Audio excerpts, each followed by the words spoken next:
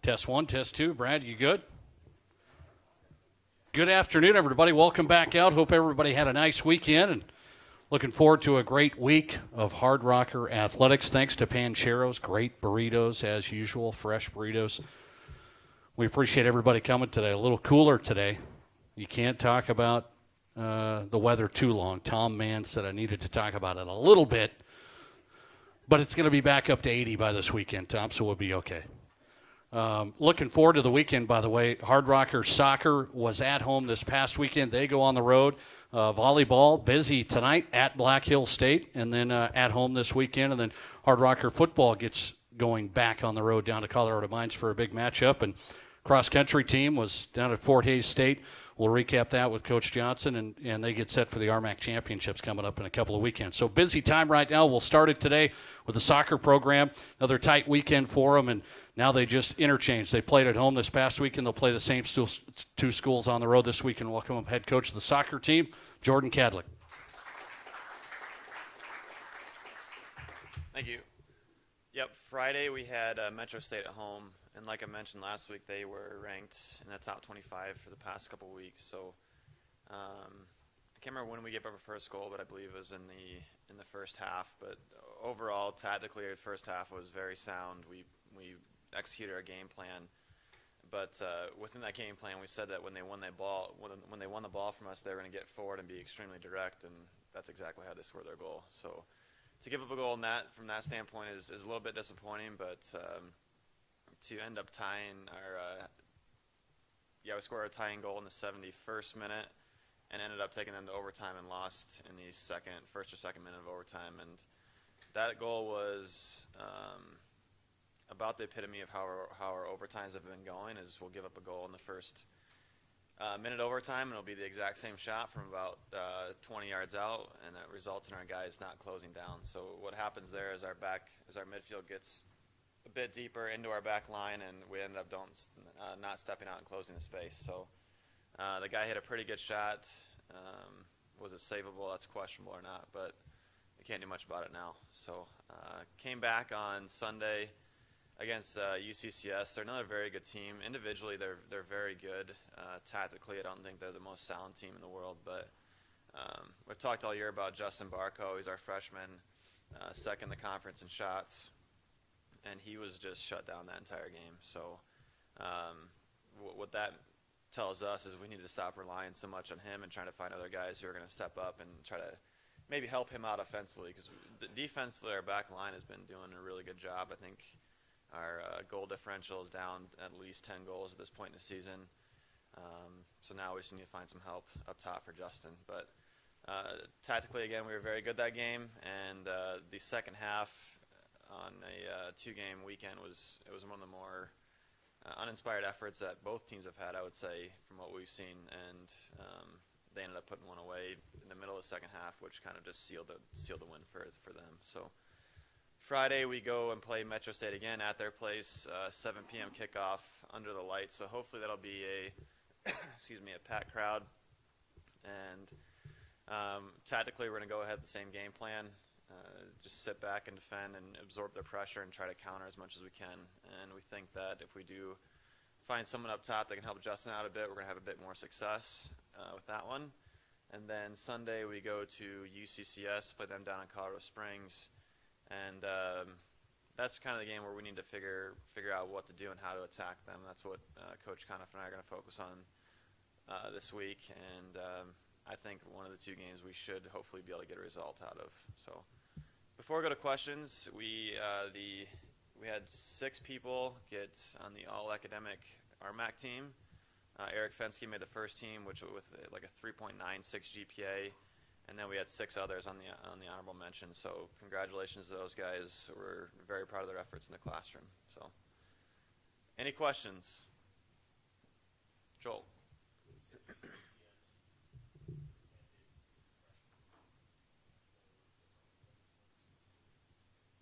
I would say, in their scouting report that we have for them, they're probably the smallest back line in the conference. They're all about between 5'10" and 6 foot, and usually you'll have guys like Eric Fensky who are around 6'3", and but individually their individual defending top to bottom was some of the best we've seen. So that means that that one-on-one, I put Justin up against just about anybody. But UCCS, I mean, they shut him down all day. So that was very tough for us to get something going there.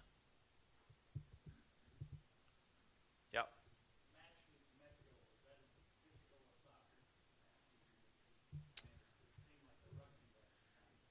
Yeah, we're probably leading the conference in yellow cards right now. I'm not opposed to it. I mean, we got to be physical in the way we play and fast pace and defending so much. That's gonna happen. Was it the most physical? I would say University of Mary game, our second game of the season, probably comes to mind as one of the most physical. But yeah, in the RMAC, they're a very physical team, and so are we. So that was, like you said, was like a rugby match. Lars, you got anything for me today? All right. Thanks.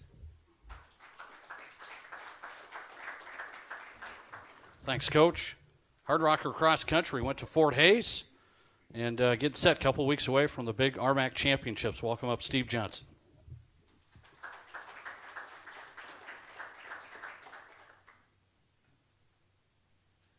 Thank you. Yeah, Fort Hays State, good 9-hour road trip, and then hop off the bus and take them out for a run just to loosen up a little bit. The weather was gorgeous.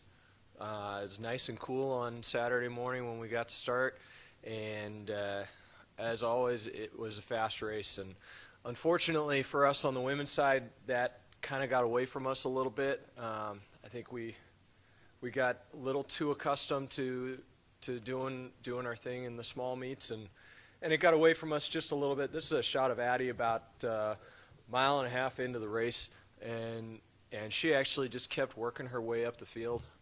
This was definitely the fastest start that we've had for excuse me, for any of our races this season. We had, I think, 4 of our girls go under 6 minutes for their first mile, which I've got a couple of those girls who their PRs are only about 10 seconds under 6 minutes. So starting out that fast is definitely a bit of a change for them, but it's something that we've got to do, and we've got to make sure that that we're ready for it. They fought really hard through the race, and I think what got us ultimately was just a few too many surges in the middle of the race and just not quite being ready for it. But we ran well. We knew if we got a top 10 finish, we'd be solid. We finished 11th, just about 20 points out of 10th. So we were satisfied with that, but it just felt like overall energy-wise, we were a little bit flat on the day. Addie ran a really strong race. She ran about a minute 4 faster than she did 2 years ago on the same course, and it probably ran a little bit slower today or on Saturday than it did that day. So that was a really good performance. That put her 17th in the field, and that's a field that's basically anybody in the top 20 at that race has a shot at qualifying for the national meet. So whether that's as a team or as an individual. And so that definitely is a good sign for us going forward. That really gives us a lot of confidence with what she can do. We had one of our other juniors, Riley Sutton, PR'd by about a minute as well over her time from 2 years ago. So we definitely got a couple of good performances. We just got to put it all together on the same day. But frankly, I'd rather get that out of our systems now than at the conference meet or at the region. So from that standpoint, not quite what we were expecting, but all things considered, we definitely learned some things and came away with some good pieces out of it. The men's race was a little bit of a challenge for us too, just from the standpoint of our number 2 guy wound up staying home with a little ding, and so we wanted to rest him and give him a little bit more time to recover, knowing that we've got the conference in 2 weeks. And so that cost us probably about 40 points right there when you trade out your number 2 guy for who's been running basically right with our number 1, and then you replace him with somebody who's running 5 minutes about 2 minutes behind on the other end, that's gonna make a big impact on your team score. So team score wise, we didn't look very good on this one, but we had some really good performances. Jacob Huber up front for us has been a solid number one. He's the first guy in 2 years to go under 26 minutes for us, and actually was just a hair behind Travis Boose's time on that course 2 years ago, which was Travis's best year for us. Travis finished as an academic All-American that year. So if Jacob can continue to build and work off of that pace, we're real excited about getting that done. And knowing that we've got 2 freshman guys that are pretty close to that as well is exciting. And I think that bodes well for us in the long run. What we've got to do is we've got to make sure that we're ready in 2 weeks to take care of that conference meet over in Spearfish. Questions?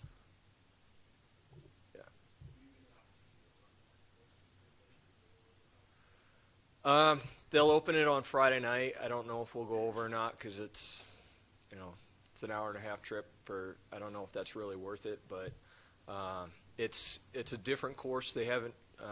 Coach Schaefer's told me that it's pretty similar to one Dave Little used to run about 20 years ago or so, but it's on the front 9 of the country club.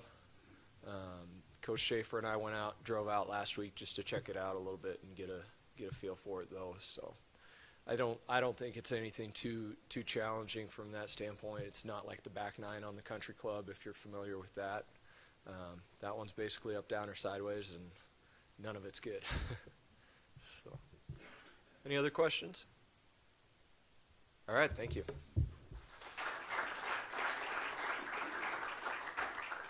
Thanks, Coach. Nice job Saturday. Hardrocker volleyball was at home, and now a big match tonight at Black Hill State. To preview it, Doug Tabbert. Thanks, Nate. Thanks for coming out, everybody. Appreciate having everybody here. Give you a little recap the last week. Last Tuesday, we had Augustana here. They were ranked 6th in the country at the time, and again, they weren't ranked that high when we scheduled them. So, yeah, that's a good team. They've got 2 big middles. They've got a right side. It's a big kid. Really good setter, senior setter, who's a transfer there. Actually, a Rapid City kid. Really nice player. And their outsides were kind of really crafty. Couple, not real big arms, but just really crafty and hit all the shots kind of players. So that's a good team. Again, they're 6th ranked in the team in the country, and they're legit. So that was a lot for us to deal with. We had some stretches at times. We played okay, but that was a pretty big bite for us to chew on Tuesday. So then this weekend, Shadron came in on Friday. They've been kind of up and down. They got a couple of kids, Rudy Lasau and Gabriela Varela, a couple of outside/right side hitters. One's a junior, one's a senior. One was all conference last year, and the other was honorable mention. Just real physical kids. They can kind of play into a match or play out of a match if you're Shadron State, because they can be really good or they can be pretty high air. And we knew coming in we had to do a good job against those 2. And we did a decent job. They didn't tear us up big time. They took a few swings once in a while that we had no answer for, but they didn't really light us up too much. But they had a couple other kids that did a little more damage than we thought that we'd see based on scouting them and their stats and stuff. So it was competitive. We were close. I thought we were pretty game on Friday night. A few plays here or there might have turned it for us, but we played hard and we were pretty competitive. We just, they played hard too, and they had a little better offensively than we were at times. And then Saturday with Regis. Regis is picked to be one of the best teams in the conference this year. And they've kind of struggled out of the gate, and they've kind of got a little momentum going lately. But they've got a right side who's a senior, 5th-year senior, Katie Klein, who was number 7 if you were at the match. A really good player, one of the best in the conference, preseason candidate for Player of the Year. She actually got my vote for Player of the Year. And they've got an outside named Maggie Stewart as a senior, big physical kid, really big arm, hurt us quite a bit last year. And they've got a younger outside kid out of Nebraska that's pretty good. So we knew going in that those 3 were where most of their offense was coming from. And we had to do a good job there. And their middles hadn't done that much, so we were hoping that trend would continue. We did a really nice job on 2 of the 3. We did a good job on Maggie Stewart and the other outside. Held them kind of below their numbers and really didn't let them get too much going. We had 11 blocks in the match, which is huge for us. So did a good job there. It was a really competitive match. We got off to kind of a slow start in the first set, and that got away from us. But second set, real close, and came back, won the third set. Again, pretty tight set. Played really well in the fourth set.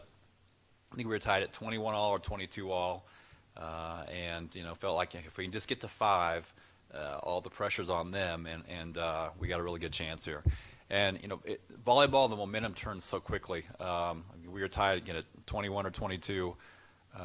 One of our younger kids makes kind of a tight pass. Our setter goes up, tries to make a play on it, can't do it. Point there. They set their best player the next rally. We know how we want to block her, but we don't line up quite the right way. She gets a kill, and that's 2 points in no time. And then that's we just couldn't quite finish it. But especially the second half of the match, we played about as well as we played in a long time. So that was encouraging. The difference was they've got a Katie Klein, again, 5th-year senior. She had 20-some kills against us. She was just really good, and we didn't quite have an answer for her. We had an answer for about everybody else, but she was a bit much for us to deal with. So, and kind of, she's one of those players that kind of take a team and put them on her back. And she did that a little bit Friday at Black Hills, and she definitely did that Saturday with us. So, got to give her credit for playing well, but we were pretty pleased with a lot of how we played, especially the second half of that match. We're seeing some nice signs here. We're still playing without Kinsey DeVries, one of our outsides. Probably be without her for another week or so. We miss her, but Karin Hazard, who's one of our other freshmen outside, double-digit kills both days. Passed really well both days. Doesn't always look good doing it. She's not a real graceful serve receiver, but she was passing money both days, and that helped us a ton because Kinsey's our other top serve receiver, and we're without her for a little bit longer. Darla Dracon, who we've got playing on the left in Kinsey's spot right now, and that's a tough deal for her because she's a lefty who doesn't have much experience playing on the left side, and that's kind of like taking a left-handed kid and putting him or her at third base or shortstop in baseball and softball. It's a tough thing that, kind of mechanically for a lefty to play on the left side. But she's getting us some kills, and she's been her offensive numbers have been respectable over there the last couple matches. So we're getting some help from her there. Hannah Stevenson, freshman out of a right side out of Arizona, had her best match of the year. Had 8 kills. Hit 300 against Regis, who's a solid team on Saturday. So that was good to see.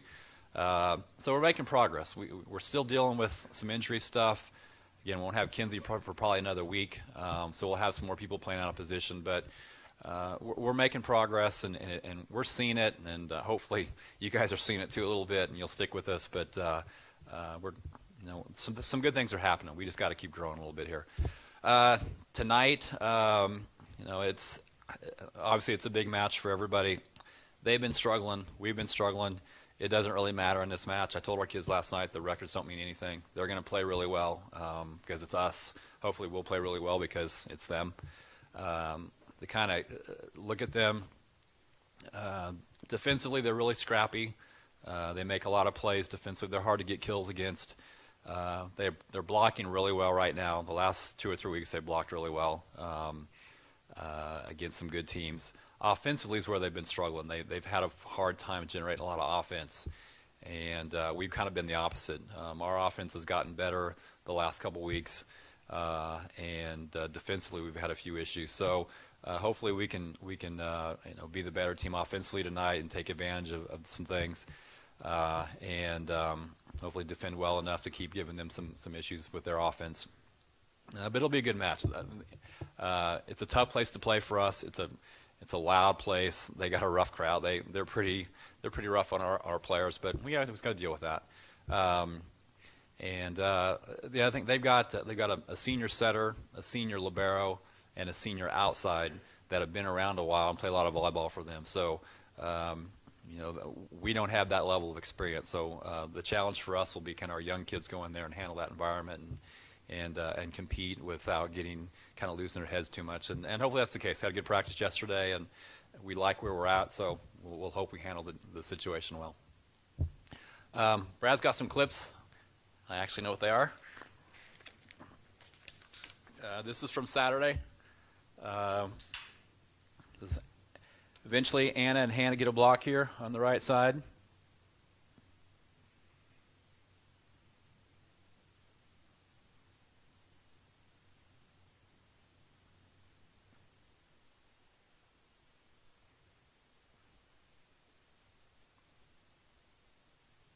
And I think this next clip is Darla over on the getting a kill over here on the left.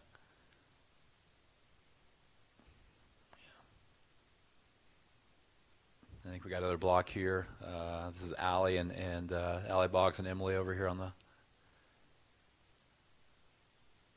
And that's important against them. Again, we had 11 blocks against Regis, which was a pretty good number for a team as good offensively as they are. I think this is Emily's going to get a kill here. Emily Newton in the middle.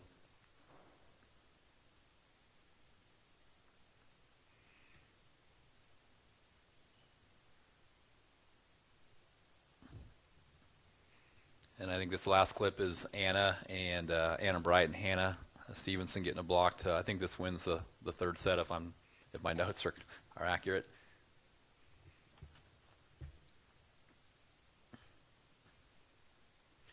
Questions? I don't know volleyball, not at all. Coach Hugh, I really want to say I've seen a lot of improvement out of your young kids. You've got some weapons out there that are fun to watch in the future. Yeah, we just got to get them seasoned a little bit, more than a little bit, and we got to get them in the weight room. I mean, Brett will have a big impact on us this spring. Hannah's got a really high ceiling, but she's about as big around as this little thing here, and she'll get more explosive and stronger, and that'll be good. And same thing with Karin and Kenzie, freshmen playing on the left side. So we see things. They haven't always equated to wins and losses yet, but we are making progress, and we just need some time. So, but thanks. All right, thanks.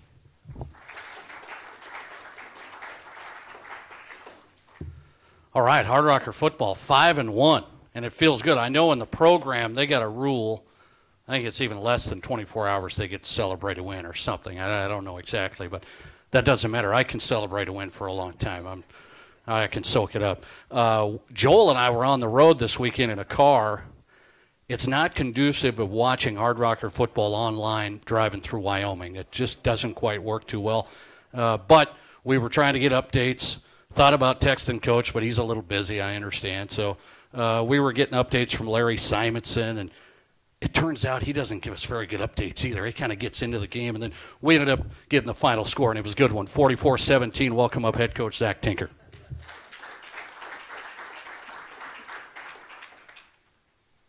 Thanks, Nate. No, it's Carr in Wyoming is not the best place to watch our game. There's no question. Yeah, good victory for our boys going down, and an RMAC victory on the road. Fun trip down to Las Vegas, New Mexico. Unique trip, and it was good for our guys. Anytime you take your team on the road, some interesting things happen. And so it was good to get our guys down there. Unique environment for college football there. I thought our players handled it with maturity. We were not the best version of Hardrocker football that we've ever been. But our goal when we go on the road in the RMAC is to try to score one more point than the other team. And that's what we were able to do on Saturday. I do think we probably have video, Brad. Is that what we're going to start with? I think let's look at some video of this contest. I'm going to do this so I can see better. We had some really good individual efforts on Saturday. I thought we ran the ball real well. This is early in the game. This is Marcus Sanchez. He had another catch like this today in practice. He's number 19. If you see Marcus, he's just really great at when the ball's in the air, going up and finding a way to make a catch. This was a really nice throw by Jake. We ended up really not throwing the football very much on Saturday because our guys in the run game were doing such a great job. But this is one of the nice throws and catches in the game. That's a tough play to make right there. That was really impressive. Probably one of the things that was best about Saturday, we did a great job rushing the quarterback, and here we come, 5 sacks on the day. This is Michael Harlan. with the sack, running the little game here, and look at him get all the way to the quarterback. And every time you make a play like that, it's a big momentum play. This is the long touchdown run by Connor Silvera, 71-yarder.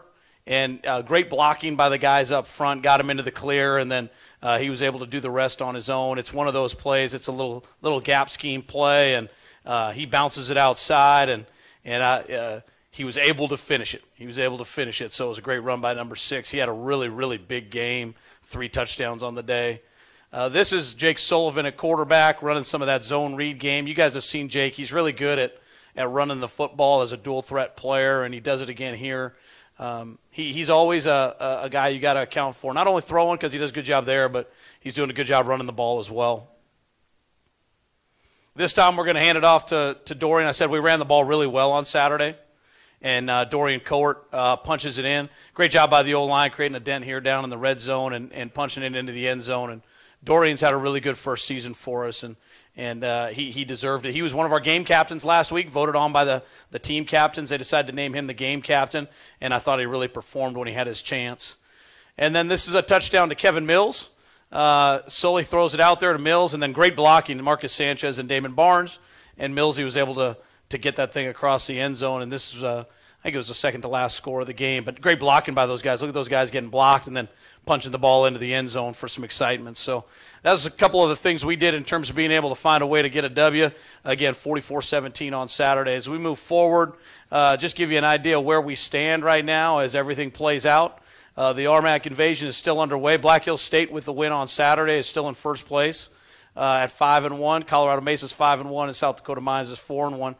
If you look at this, the reality for us is that we kind of control our own destiny in that conference race. So if we take care of our business, the results will be what we want at the end. We don't need any help from anybody. The only team we need help from is the guys that are out here in this locker room. So that's an exciting place to be at the halfway point of the year. The service players of the week, so these are the guys that helped us get ready for this past game. Joshua Seaton's an industrial engineer out of Bonnie Lake, Washington, and Darren Sroor is a tight end mining engineer out of Lacey, Washington. And these guys are both going to be really good players, okay, really good players. I think they have some of that Seattle Seahawk mojo, being both from Washington helps them get ready for big games for the Hard Rockers. Next up is our enthusiastic player of the week, William V., interdisciplinary sciences major out of Sacramento, California. Will's one of our team captains, voted on by his teammates, number 55, and he's just one of the most enthusiastic kids you're ever going to find. If you find Will anywhere on campus, make eye contact and you'll get a great smile back. And he looks mean in that photo, I know, okay? But if you do see him on campus, he's an awesome dude. Rocker Dog Defensive Player of the Week is linebacker Chris Counts, an industrial engineer out of Scottsdale, Arizona. Chris has just had a great season for us. He's one of those guys you can really count on. Great in the classroom. He's great on the football field. He's great in the weight room. There's really nothing he doesn't do well. And he's a high effort guy. He always works himself every single game to the point of absolute exhaustion and beyond. The high-octane player of the week was Connor Silvera, electrical engineer, Redding, California. Connor had 3 touchdowns on the day. I believe he had something silly like 9 carries or 10 carries for 150 yards, something really ridiculous in terms of his productivity. He was really good on Saturday, so we're going to need that kind of high-octane effort from him again this week if we're going to have a chance at Colorado Mines. And then our SWAT player of the week, Blake Stone, civil engineer out of right here in Rapid City, South Dakota. Blake had a touchdown-saving tackle on a return play, and then we were able to hold him defensively and keep him out of the end zone right there at a crucial point in the first half. So Blake did an outstanding job. As we move forward, it gets real on Saturday as we go down to face Colorado Mines in Golden, Colorado. It's going to be a beautiful day for football. It's going to be up around 80 degrees. It's going to be sunny. It's going to be hard rocker weather. It's going to be a great challenge. They're 4-2. Both losses are in league, but they're back in the title hunt with Mesa's loss last week, and they're ready to go. And we're excited for this game. Our football team's excited for this opportunity. We had a morning practice today that was high energy, that had a ton of juice. juice, and our kids are excited and ready to go play. So it's a huge challenge. We know we're facing one of the really great offenses. And realistically, Justin Dvorak, their quarterback, is the finest Division II player I've ever prepared to play against. He's a really special player, and our guys cannot wait for the opportunity to compete against him on Saturday. So any questions on where we are, where we're going?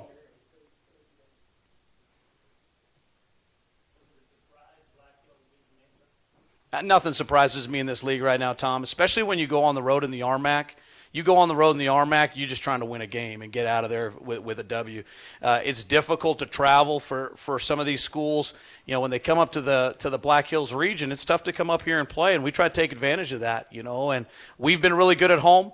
Black Hills State's been really good at home this season, and I think it's because it's hard to win in this league on the road, and you better be prepared. We went down to New Mexico Highlands, and that's a tough place to play, and you got to be ready to go. So nothing surprises me in terms of road games in this league. You know, if that game would have been at Mesa, that would have been somewhat of a surprise to me, but on the road, not at all. Not at all. Yeah, Joel.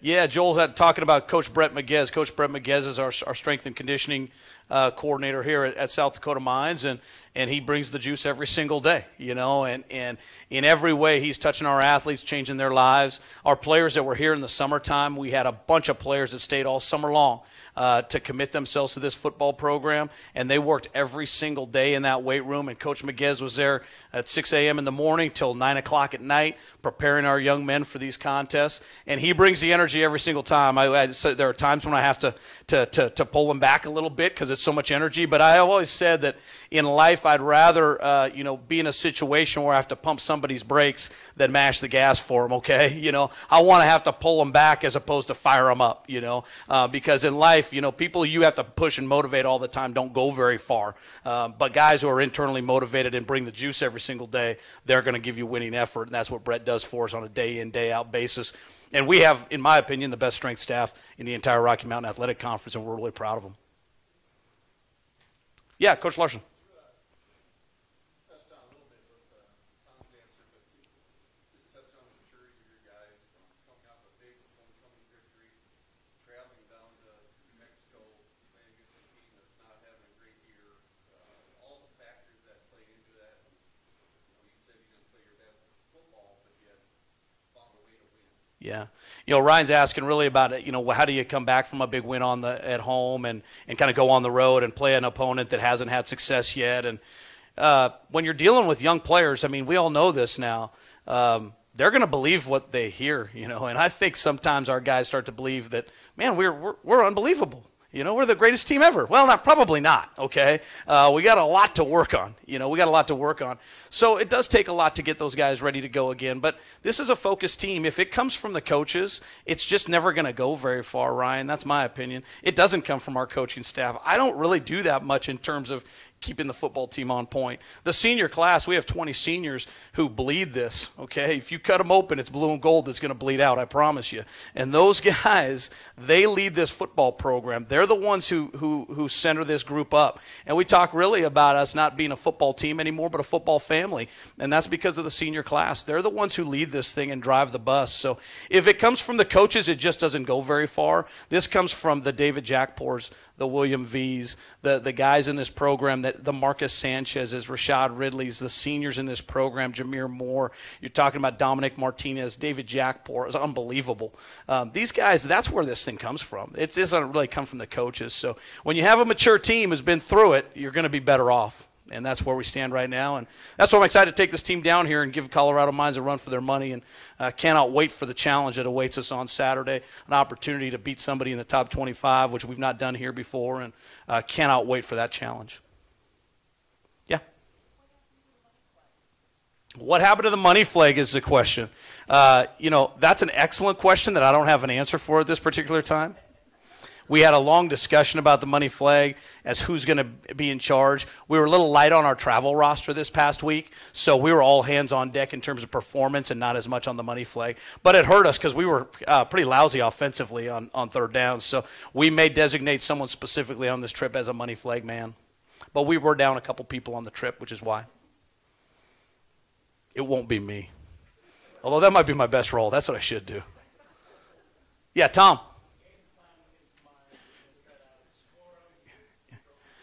Game plan against Colorado Mines. Yeah, yeah. What do you do? What do you do against this offense and what they're capable of? You're going to see two of the best quarterbacks in the Rocky Mountain Athletic Conference on Saturday. There's no question. I mean, these two guys, they're good players. You're not going to stop them. You know, you have to find a way to try to limit some of their opportunities. You got to do a great job when the ball's in the air. And one of the things about Dvorak that I think is awesome, he's a little bit like a Brett Favre, is that he'll throw it now. He'll throw it into just about anything, okay? He would try to throw the ball through a keyhole right now on the other side of the room. He wouldn't care. He's got no conscience when it comes to that. He's just got such a competitor's mindset, similar to our guy. Our guy will do the same. He's going to go and try to compete and win. So you got to try to, when the ball's in the air, kind of win some 50-50 balls, you know, cause some mistakes.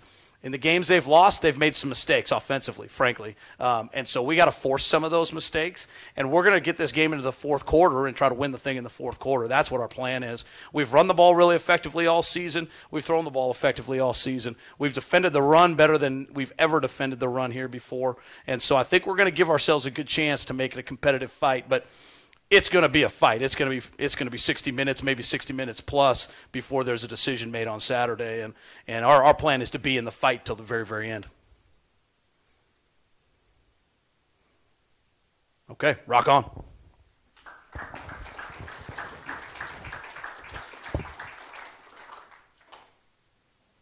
All right, we are excited about the matchup against Colorado Mines this week on the road. We are also excited about coming back home next weekend. And a special thing going on we kind of want to unveil here today is the Hardrockers going to be wearing a special jersey for the Chadron State matchup. And you can see it up on the screen. So for everybody watching online as well, this is for alumni, parents, Hardrocker fans of all walks of life. We're going to be wearing a special jersey that day, October 22nd, against Chadron State, which I'm holding up right here. I actually have one right here. This is Marshall Gleason's jersey right here that he's going to be wearing. And the good thing about it is we have a great supporter and a sponsor to help us do this, Northwestern Mutual.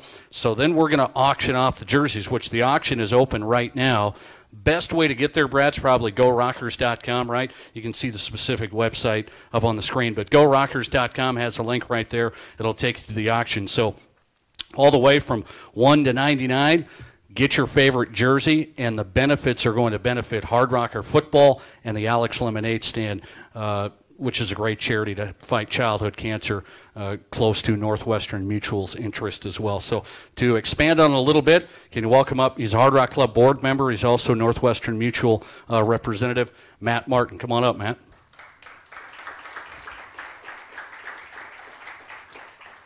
This would fit you, I think. I love it because I love Marshall Gleason. That kid's a riot.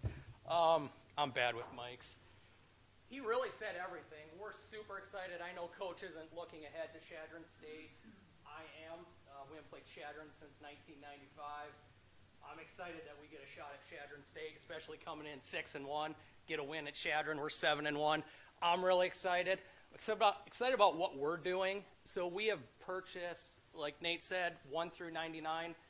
Half the money raised is going back to Coach Tinker and the program. The other half, Coach Tinker and the Hardrocker Football has decided to give back to Alex's Lemonade Stand, which is helping kids fight childhood cancer, right?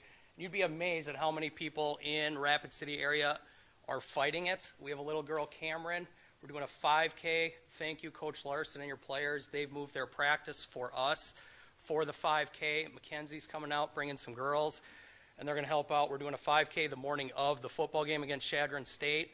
Money is going to Cameron and her family, 2 years old, and she has inoperable brain tumor. I love kids. I love this program, and for us to join, Coach Tinker, Nate, Zach, Tiffany, Brad, everything you guys have done to make this happen, I can't thank you guys enough. We're super excited. Share it on Facebook, friends, family, whoever. The more money we raise, the bigger impact we have. And that's what we're about, is having an impact on these kids and this program. So we've got a little less than 2 weeks to bid on it. I know number 34 is hot. Bid that number up as high as you can. Oh, you're also all invited. We're doing I have a world-class smoker barbecuer coming in. He's going to cook. Jay Steele is going to cook for everybody. You're all invited. We will have adult beverages up there. We'll have an awesome dinner. You're all invited. It's a free will donation. We're going to have some kids who have fought, who are fighting cancer at the game as well. We'll honor them. They'll be up there. We'll have 2 lemonade stands. We're going to have our lemonade. Cancer sucks, suckers. We're excited. We're excited about this weekend, but we're really excited about this and everything the coaches have done for us. Questions? We love to talk about Michigan football if we have time too. I can take questions on that.